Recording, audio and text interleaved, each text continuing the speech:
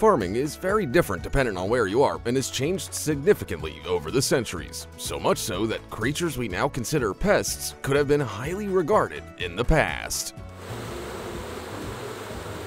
From the #1 enemy of every farmer to the most seemingly insignificant yet crucially important little critter, here are the 20 rarest animals used in farming.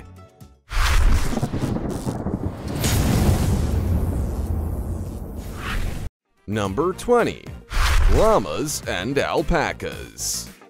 Llamas and alpacas are camelids, just like camels and dromedaries, and are also the largest domesticated animal in South America. And just like quadrupeds, which are animals that walk on 4 legs, think horses or bulls for instance, in Europe and Asia, llamas and alpacas play a central and crucial role in the economic, social, and ritual lives of past South American civilizations. South American camelids formed a valuable source of resources. Its meat was consumed fresh or prepared. With their wool, they made threads and fabrics. Their bones, leather, fat, and excrement had various applications as well, such as musical instruments, footwear, medicine, and fertilizer, respectively. They were also preferred animals for religious sacrifices. The communal herds of camelids were cared for by youngsters, whose ages fluctuated between 12 and 16 years old. In areas where communal herds were large, such as the High Plateau region, where pastures were far away, it's likely that their care was in the hands of a full-time specialist. Chroniclers mention 2 Quechua names for shepherds: Lama Michi, which was associated with low social status, and Lama Cameos, which designated the llama keeper or employee responsible for the herds. The state shepherds were responsible for the animals that were in their charge, whose accounting and supervision were done by officials appointed by the state.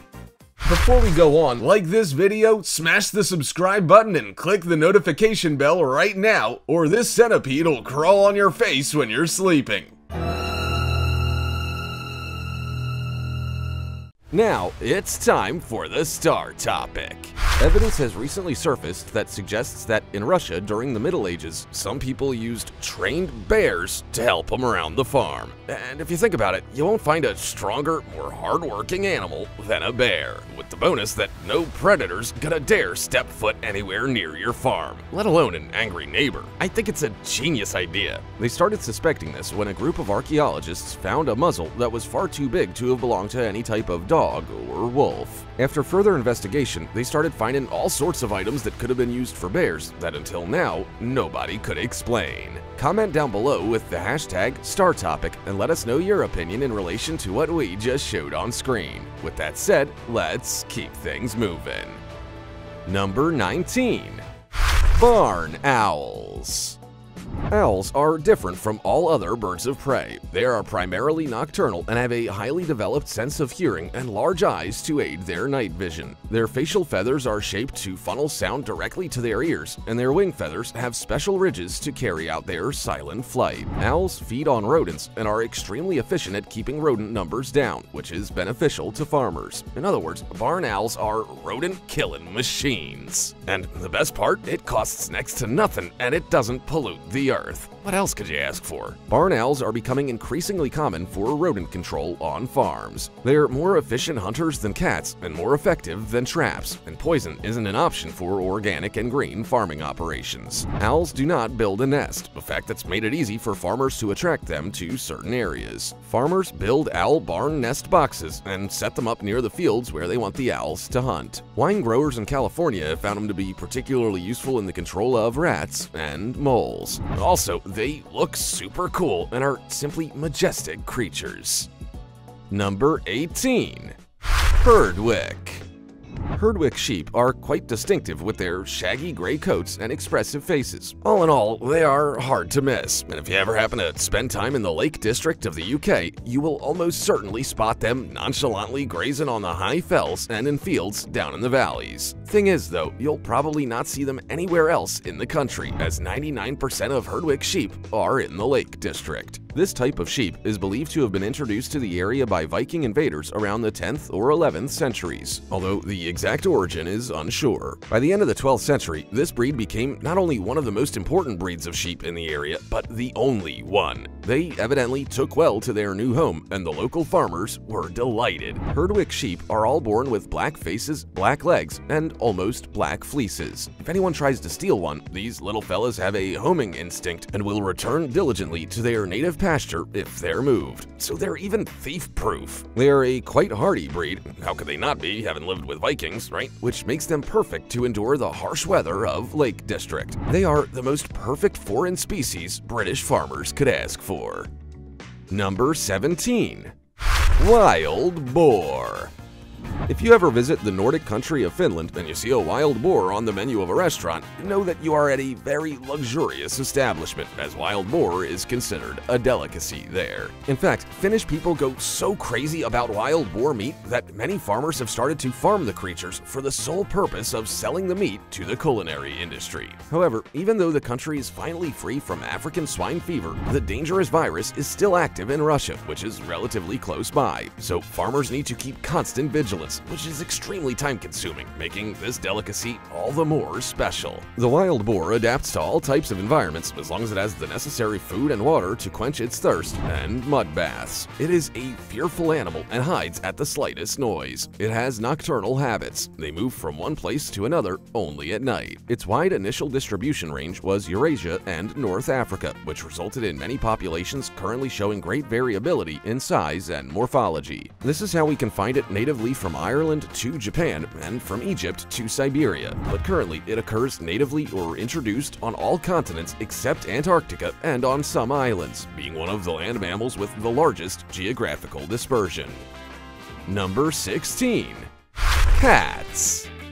Most people nowadays think of cats as cute and aloof pets to keep you company, but that wasn't always the case. Cats once had a job to do if they wanted to be in humanity's good graces. Although, by looking at them today, it would seem they completely forgot about that. 6 million years ago, after a long evolutionary process, the first cat emerged. Some studies have determined that they all come from a subspecies of wildcat from the Middle East, the Felis silvestris libica. 10,000 years ago, during the Neolithic, after dating the age of a tomb in Cyprus in which the first remains of a cat appear to be 9,500 years old, it's postulated that the domestication of the animal must have begun in the Fertile Crescent some 10,000 years ago. 4,000 years ago, it's believed that domestication itself, with the acceptance of cats in houses as pets, occurred in Egypt when their role in the control of rodents and dangerous snakes was valued.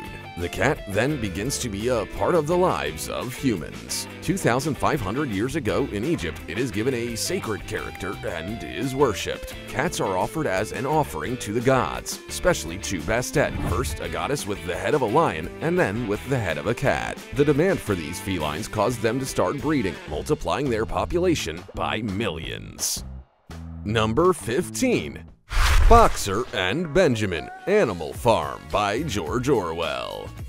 Animal Farm demonstrates how the inability or unwillingness to challenge authority censures the working class to tolerate the full extent of ruling class oppression. One of Orwell's central concerns, both in Animal Farm and in 1984, is the way in which language can be used as a tool of control. In Animal Farm, the pigs progressively change and deform the idea of the socialist revolution to argue their behavior and watch over the other animals in the dark. The main motto of the farm can be clearly highlighted as all animals are equal, but some animals are more equal than others. This outrageous infamy of the word equal and of the vision of equality generally characterizes the regime of the pigs, which becomes increasingly bold as the novel progresses. The horse, whose incredible strength, dedication, and nobility play a key role in the early happiness of Animal Farm and the subsequent consummation of the windmill, is Boxer. He is a beloved character, quick to help, but very slow. Boxer shows much devotion to Animal Farm's ideals, but little ability to think of them independently. He innocently trusts the pigs to make all his decisions for him. His two mottos are "I will work harder" and "Napoleon is always right." Number 14. The Roosters. Roosters are known for being obnoxious and annoying alarm clocks with wings that always wake you up way too early, especially on the weekends. But sadly, the lives of roosters and chickens are nothing short of hell on earth. When we consider how companion animals are treated and compare it to how those raised for meat, eggs, and dairy are treated, the difference is abysmal and honestly quite traumatizing. Paul Farmer once said, "The idea that some lives matter less is the root of all that is wrong in this world." And this especially applies to the unfortunate animals born into a life of misery and confinement on factory farms. In the US alone, 9 billion chickens are cruelly slaughtered each year for meat, and 305 million hens are used in egg production. These birds will live their lives in horrific conditions, cramped in tight spaces, denied of their basic freedom or the ability to exhibit their natural instincts. Male chicks are instantly, violently killed because they are deemed useless. They don't turn a profit. Adult roosters are regarded as insignificant and worthless, and they're running out of ways of getting rid of them. Truly sad. Number 13. Camel.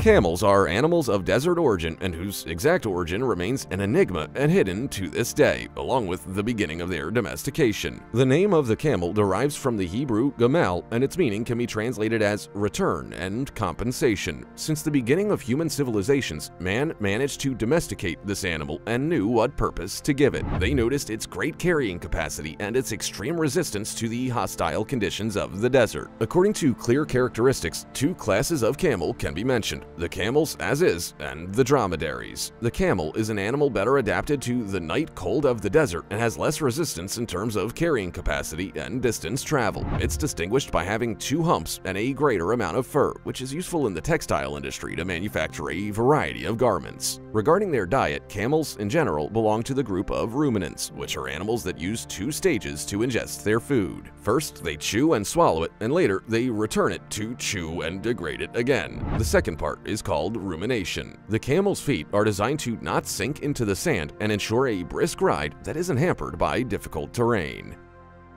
Number 12. Longhorn. This iconic breed of cattle has become, in a way, the quintessential image of old-school Texas ranches. But did you know that they originally come from Craven in the north of England? They appeared around the 17th century and instantly became a hit. Their large body mass and strength meant that they were perfect as working cattle used for pulling machinery, and yet their beef and milk were also delicious. The best of both worlds. And don't be scared by their gigantic horns from which they get their name. This breed of cattle is usually super friendly. Today, the Longhorn breed is still used as a beef stock. However, many Texas ranchers keep herds purely because of their link to Texas history, and probably because they look insanely cool. In other parts of North America, this breed is used for much more. This breed has a strong survival instinct and can find food and shelter during times of rough weather. I'm sure farmers appreciate having such independent and assertive cattle. They also breed for a long time, well into their teens, which is always a big plus. In fact, there have been Longhorn cows that have bred for up to 30 years, and apparently they make the best mothers. They've gotten so good at hiding their calves from predators that sometimes even the ranchers have a hard time getting to them. Number 11. Icelandic horse. It was more than 1,000 years ago when the first settlers arrived in this country. It is incredible that from the 9th century to the present 21st century, such a nice animal survived practically without any changes. The Icelandic horse has been the best friend and the best servant ever since, and it was largely thanks to them that the first Icelanders survived the harsh climatic conditions of the island of fire and ice. It has been more than 900 years since the wise people of Iceland prohibited the importation of any horse from other countries, and thus ensured the pure breed of the Icelandic horse. Today, the number of horses in Iceland stands at about 80,000, and they can be seen grazing freely throughout the entire Icelandic geography. People adore them for their personality and for their exceptional qualities. Its stature is small, but it's a very strong horse. It measures 53 inches in height and is very affectionate. Icelandic horses are very gentle, calm, and brave. They have 5 ways of walking, and one of them is only unique to this species. It is called the tolt. Tolt is a very special form of running. The rider barely moves. It is the most comfortable way to ride a horse. The Icelanders say that you can bring a cup of coffee and you won't waste a drop, because riding the horse in tolt is like being on the sofa with all the comforts of home. Now they just gotta find out how to mount a TV on one. Number 10. Skunks. For those watching this video that have ever been sprayed by a skunk, you know it's a grade horrible. So much so that nobody wants to be anywhere near the creatures, and children usually run away as soon as they spot one in the wild. But these black and white stinky little critters can actually bring massive benefits to farms. For starters, most of their diet includes a vast amount of insect pests, which plague the nightmares of any farmer. So, you know, a little bit of an occasional bad scent is a good deal, I guess. They also eat berries, leaves, and grasses, which keeps the crops nice and clean. On the other hand, they can be quite aggressive when they feel their young are being threatened, and skunks do carry all sorts of nasty diseases that you don't want anywhere near you. And if you ask a beekeeper, they are quite passionately in constant conflict with skunks. Apparently, their fur is thick enough to be unbothered by bee stings, and skunks quite famously enjoy their daily sugar dose, so they'll have no issue in walking right up to a bee colony and stealing their honey. Not very polite if you ask me. Number 9. Zebu. The zebus, which zoologists up to now consider as belonging to the only species of B. indicus, are only distinguished from the taurine bovids by the hump they have on the withers. Their skeleton is not in any way altered by this peculiarity, contrary to what happens with bison. The hump is made up of nothing more than a deposit of fat. Starting in 1848, zebu cattle began to be introduced into the United States, first from India, then from Brazil, and some from South Africa. The Nelore, Guzarat, Gir, and several other breeds were imported. All of these breeds are amalgamated under the generic designation of Brahmin, which was later officially accepted by the Department of Agriculture. In the records that were opened, the entry of animals was also allowed that, having had British blood, were continuously served by imported bulls and were no less than 15/16 zebu blood. Initially, the Guzarat blood predominated, but later the Nelore intensified. This explains why in the US there's only one Brahmin breed, and that Brahmin and zebu are synonymous. That is to say, the name of Brahmin is applied in the USA indistinctly to no more than 30 zebu breeds crossed and selected to a certain type. Zebus have great muscular development, especially in their hindquarters. The ears are large and pendulous, which differentiates it at first glance from the Nelore. Number 8. Ferret. It was domesticated at least 2,500 years ago to hunt rabbits. The first archaeological finds of ferrets date back to 1500 BC, although it's not known for sure when it began to be domesticated. Domestication is believed to have been similar to that of the cat. Some say that the ancient Egyptians had ferrets, but it's more likely that Europeans visiting Egypt saw cats and thought that using a small carnivore to protect grain reserves was a great idea. Since no mummified ferrets or hieroglyphs have been found to represent them, this theory has little foundation. Around the year 6 BC, Emperor Caesar Augustus sent ferrets or mongooses to the Balearic Islands to control rabbit infestations. The ferret is probably descended from the polecat, which is why the most widely used scientific name for this animal is Mustela putorius furo. For hundreds of years, the main use of ferrets was hunting rabbits. With their long, slender bodies, they are well adapted to entering burrows and hunting the animals inside. They're still used for hunting in some countries, especially in Australia, where rabbits are a plague, and despite modern technology, the combination of a few nets and a couple of ferrets is very effective. In Spain, the use of ferrets for hunting is regulated in each autonomous community, although the majority, such as the Balearic Islands, prohibit its use by law. Other communities, despite prohibiting hunting with ferrets, allow it to be done if a permit is obtained from the ministry, because it is recognized that there's a plague of rabbits. Number 7. Silkworm. The silkworm is a species of lepidopteran insect of the Bombycidae family. It was domesticated from the wild Bombyx mandarin moth, which ranges from northern India to northern China, Korea, Japan, and the easternmost regions of Russia. The domestic silkworm comes from wild Chinese moths. Today, it's raised in many regions of the world to take advantage of the cocoon that protects its chrysalis, made up of an extensive silk filament produced by the caterpillar when it retracts for metamorphosis.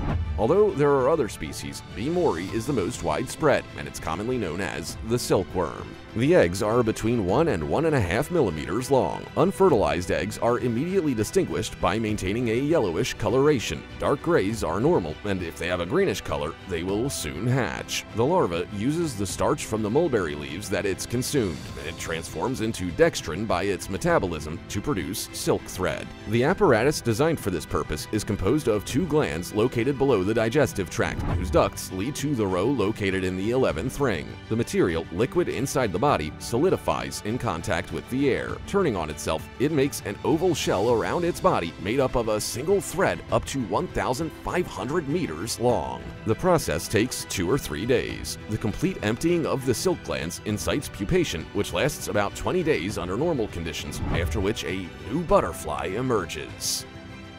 Number 6. Dove.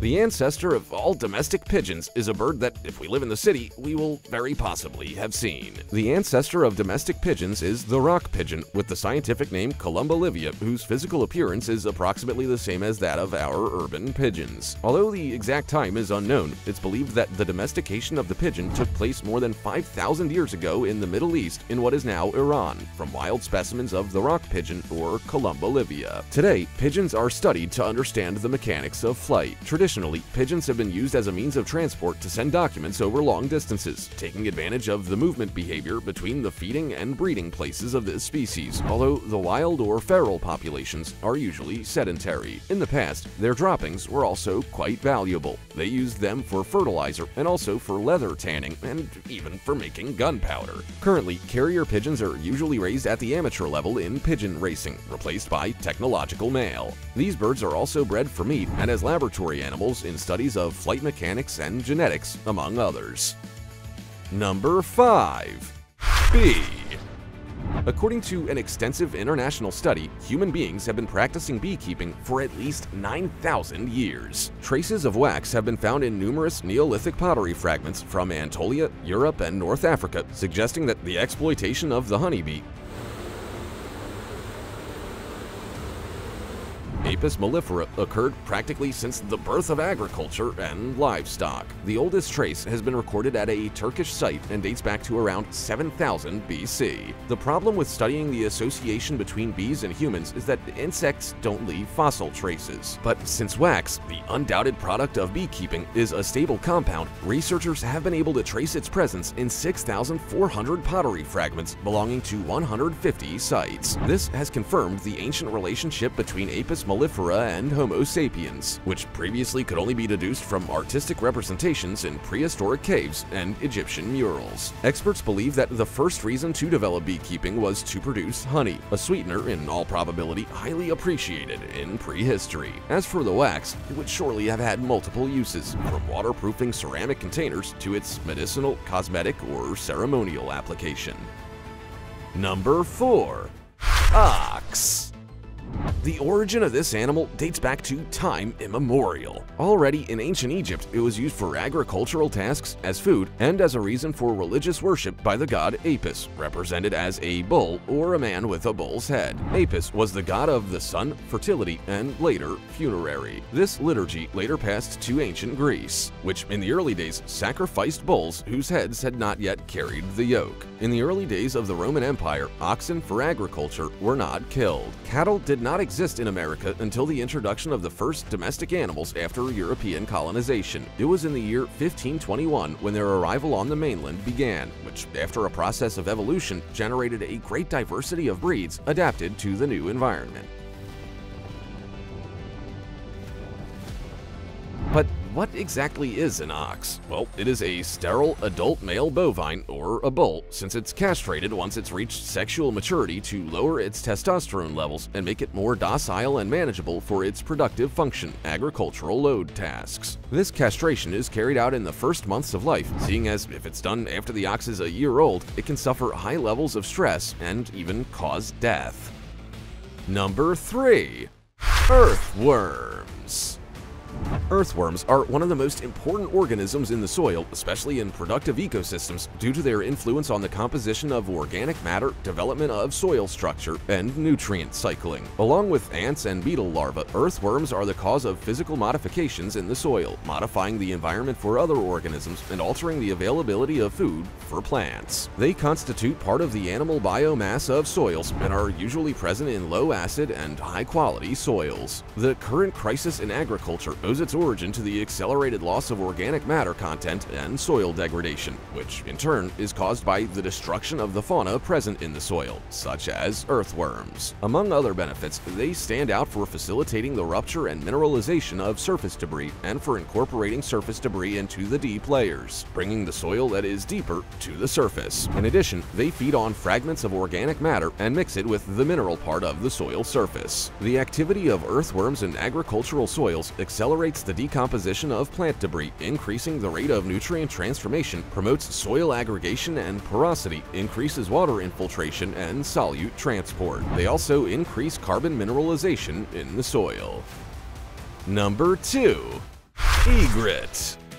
Aside from being very graceful and delicate, these birds have some serious benefits to agriculture. They are a cosmopolitan species of heron, family Ardeidae, found in the tropics, subtropics, and warm temperate zones. The cattle egret maintains a special relationship with cattle, hence its common name, which extends to other large grazing mammals. Wider human farming is believed to be a major cause of their sudden and incredibly fast expanded range. This gracious bird removes ticks and flies from cattle and consumes them. This benefits both species. On the other hand, it has been implicated in the spread of tick-borne animal diseases. The cattle egret has undergone one of the most rapid and wide-reaching natural expansions of any bird species in history. It was originally native to parts of southern Spain and Portugal, tropical and subtropical Africa, and humid tropical and subtropical Asia. But by the end of the 19th century, it began expanding its range into southern Africa, first breeding in the Cape province in 1908. Cattle egrets were first sighted in the Americas on the boundary of Guyana and Suriname in 1877, having apparently flown across the Atlantic Ocean, which seems kinda crazy considering how small they are and how long that trip is. In the 1930s, the species is thought to have become established in both North and South America.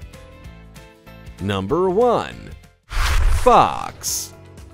We've all heard the many and valid complaints that farmers have against foxes, but as it turns out, they also have their benefits. It all depends on your point of view, of course, but it's never wise to add value to an animal as they exist outside of human activities and clashes will always happen. It's part of life. Foxes have proven to be quite handy for farmers. They provide excellent vermin control by preying on mice, rats, and pigeons that may be detrimental to the crops. They are also quite good at hunting rabbits, which are difficult to catch and can sometimes become pests to farmers. A study published in the European Journal of Wildlife Research showed that foxes very rarely, if ever, eat the animal feed. And by hunting the creatures that do eat the animal feed, they're making farmers save money, literally. Also, they are darn cute, and it's always a joy to spot them in the wild. Not only are they a great ally on the countryside, but also in urban areas. They run a free litter cleanup service by eating discarded food thrown away by us.